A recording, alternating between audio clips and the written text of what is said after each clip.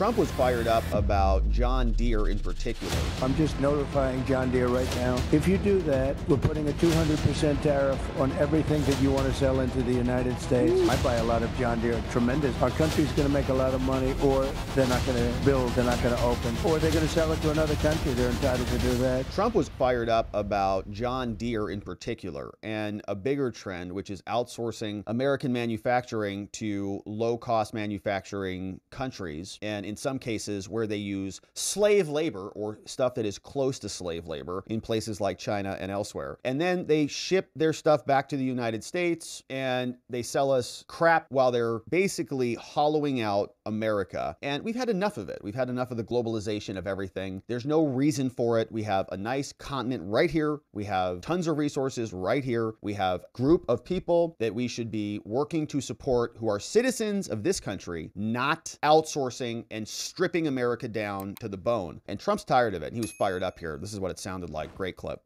I just noticed behind me John Deere tractors. I know a lot about John Deere. I love the company. But as you know, they've announced a few days ago that they're going to move a lot of their manufacturing business to Mexico. I'm just notifying John Deere right now. If you do that, we're putting a 200% tariff on everything that you want to sell into the United States, so that if I win, John Deere is going to be paying a 200%. They haven't started it yet. Maybe they haven't even made the final decision yet, but I think they have.